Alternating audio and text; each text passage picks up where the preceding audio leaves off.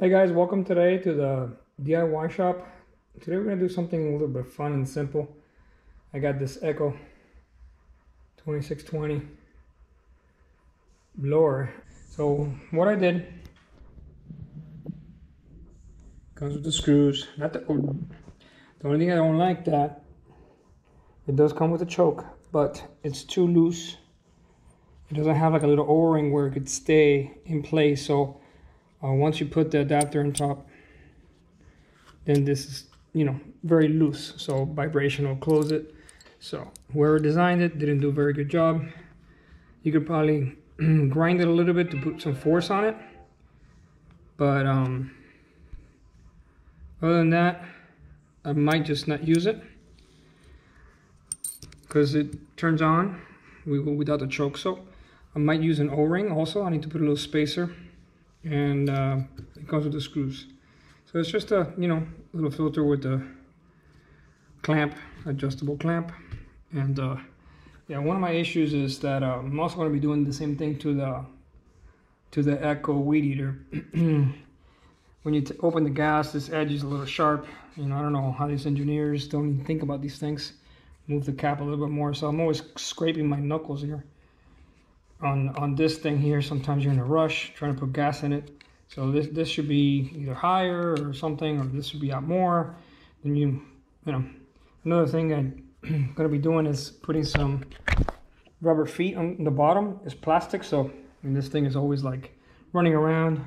You put it on the floor and it's on. It goes all over the place. It wants to kind of follow you.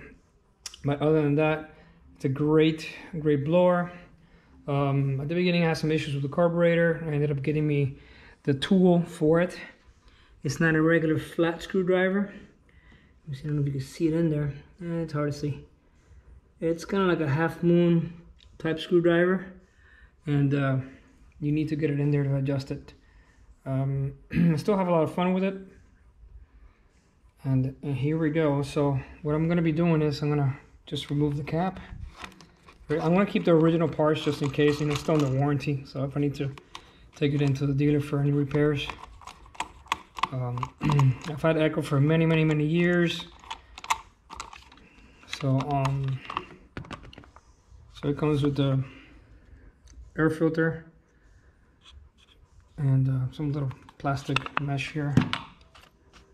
Also comes with the foam filter that I removed right away. So I'm going to be removing this. The distance between here and here, I believe, is 31 millimeters. So I found this, the kit, so I don't have to do anything changes to that. There is only one little issue, that this little metal tab from the accelerator, when you accelerate it, it touches the aluminum. So I'm either going to put a spacer on it, or I'm going to go ahead and grind it a little bit with the Dremel, and that should be good. So either or, you can still, if you have either option, it'll work. I think it's going to look pretty cool.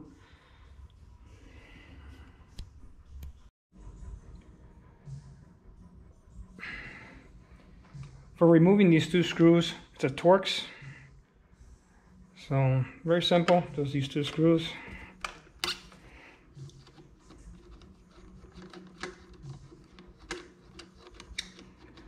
I'm going to use the original bolts. I think they work. I'm going to see they fall into the little flange over here.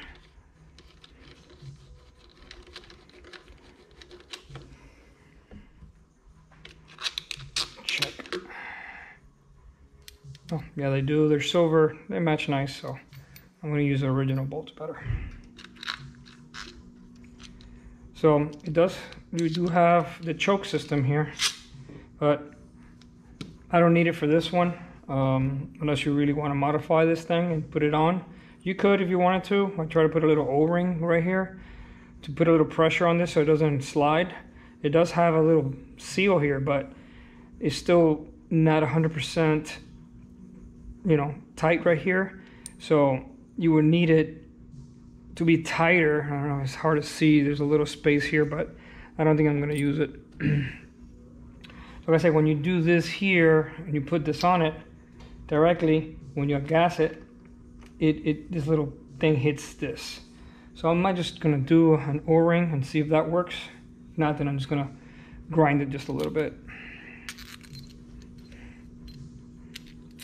Very simple.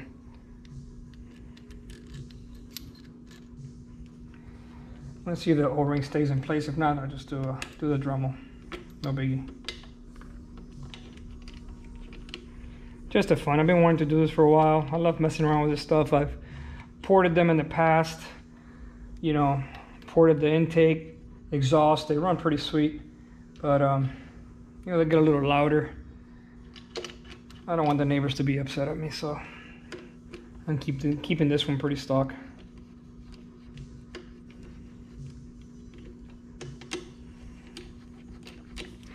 I'm gonna just bring it in just as much as I can. I'll slip in the O-ring. I got a little O-ring kit. If you don't, you could always do the grinding here. You know, I just realized that I think the O-ring is too big. Oh yeah, that O-ring's too big. Oops. It's big enough for this, but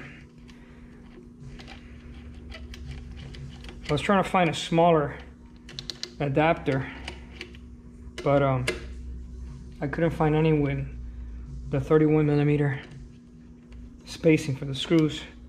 So this one seemed to work perfect. If you have a 3D printer, you can make some really cool stuff. So O-ring's a little bit too big for the intake, but if I get a smaller one, it's going to be too small for this one. So I guess I'm stuck doing a little grinding right here. So what I am going to do, I'm going to put this in the carburetor so you don't get anything in there.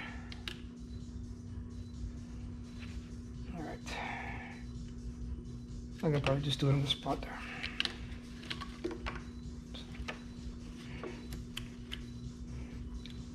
Actually,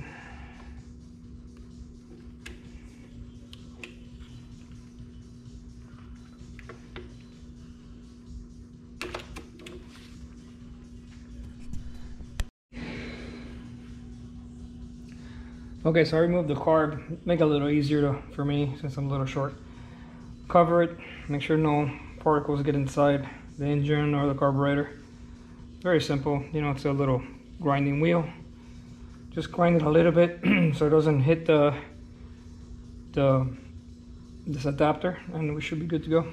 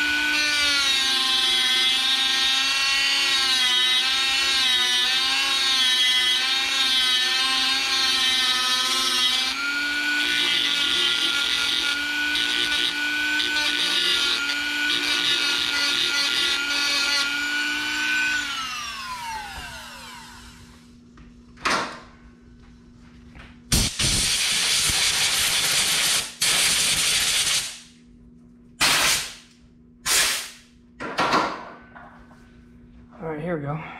Should be pretty good. Just gotta be careful with the sparks. We're right next to the gas tank, so it wasn't the smartest thing in the world. But I think we should be okay. All right. Let's put the gasket back in.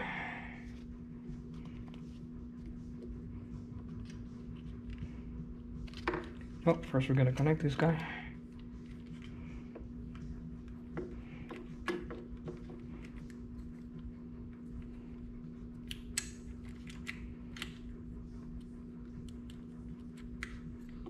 Okay, we're good there.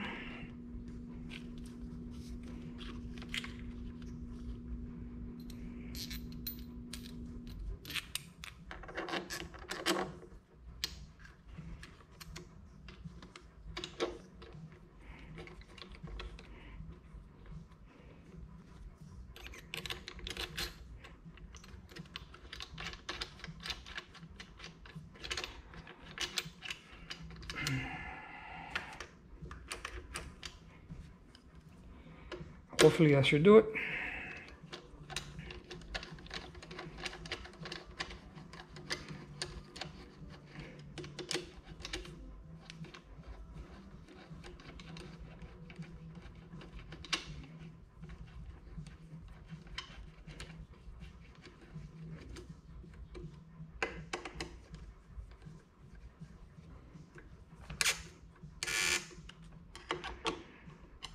Don't over torque these. All right, let's try it out. Beautiful. Okay, great. It also comes with the Allen screws if you want to use them. It's up to you. I wanted to use the original ones. Put the adapter in.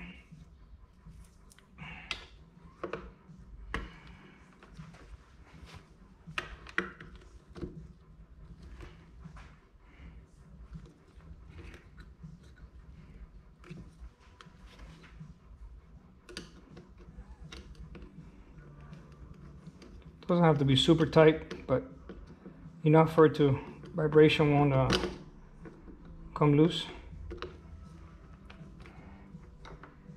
So now I could open the gas. I don't have this plastic thing busting my knuckles. I do have this one here now. Maybe I'll get rid of this thing too. I'll do another video on that, but it's just more open. You know, so this cap should be out more, a little bit more angle, and I believe it should be a little higher than the top of the gas tank so you could get more gas in there. Sometimes I take this to the properties to, you know, do some blowing and stuff like that. I want to make sure I have as much gas as possible. I'm not a landscaper, but I do enjoy, you know, using the equipment. And here we go. Okay guys, verdict is, sounds great, feels awesome, and I'm super excited. Love using the blower. You can hear a little bit of the intake, so if you're going to do it, just be careful, you know, with the gas and the sparks, or you could use a little file little by little. So I personally don't use the choke, you know, I squeeze it about 5-6 times and it turns right on. It's good enough for me, so I don't use it every day. But if you want to do it, kind of cool, different colors, I'll put the links below, and enjoy. If you have any questions or anything like that, let me know, and we'll go from there. Thanks guys. Look at this thing go.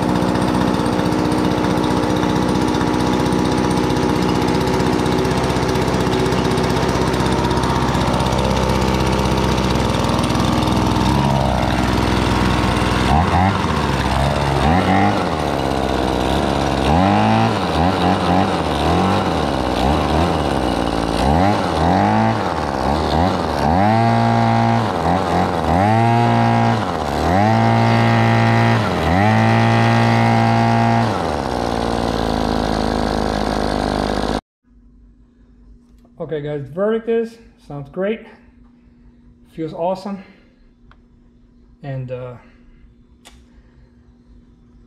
super excited. Love using the blower. You can hear a little bit of the intake, so if you're going to do it, just be careful, you know, with the gas and the sparks, or you could use a little file little by little. So I personally don't use the choke, you know, I squeeze it about 5-6 times and it turns right on. It's good enough for me, so I don't use it every day. But if you want to do it, kind of cool, different colors. I'll put the links below, and enjoy. If you have any questions or anything like that, let me know, and we'll go from there. Thanks, guys.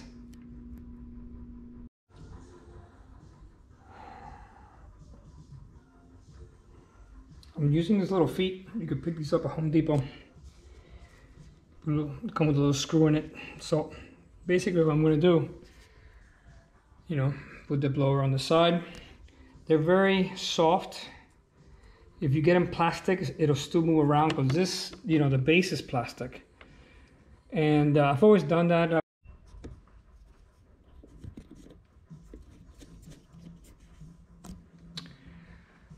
This is a very simple procedure.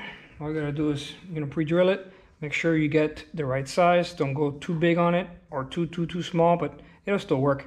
Don't go too big, because then it'll strip it. It'll just spin, and then you're gonna lose the little feet. And that's gonna be a sad day. So here we go.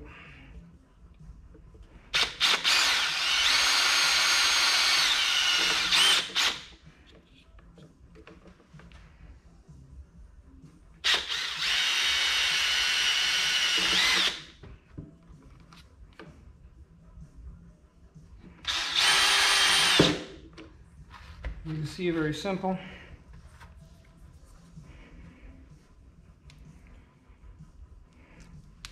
You don't even have to go so deep. These only go maybe a quarter.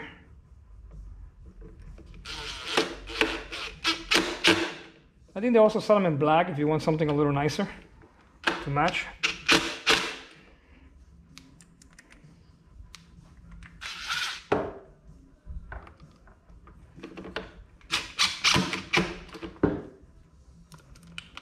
I've tried gluing the soft rubber, and eventually comes off. I haven't had much luck with it. Tried crazy glue. I've tried different types of glue. So I ended up just getting these. Works for me. So, perfect. So they won't slide in the back of your truck, and it won't chase you around the backyard when you leave it on by itself.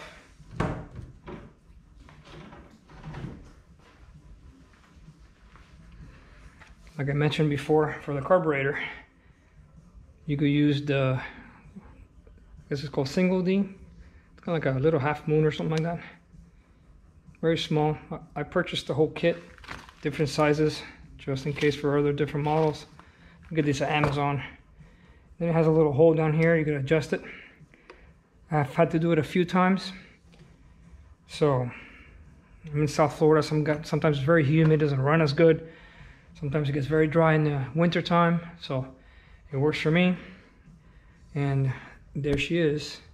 Little upgrade, rubber feet, nice little intake here. Looking pretty cool.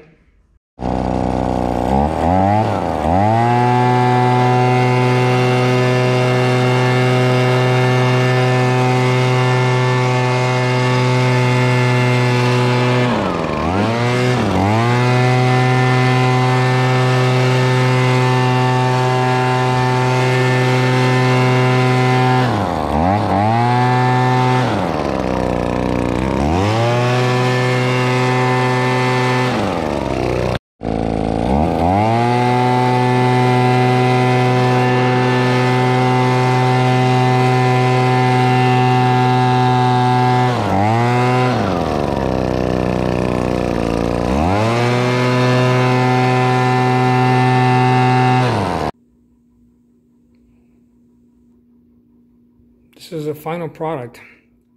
I have been having so much fun using this blower the way it is now. Sounds pretty cool. I did have a little issue with it was turning off on me. It looks like this little washer here, and I put it backwards, and now it's running fine. Make sure you put it correctly. But lots of fun. Looks pretty cool, and hopefully many years to come using this baby. Questions, concerns, comments, let me know. Subscribe. Thanks for watching.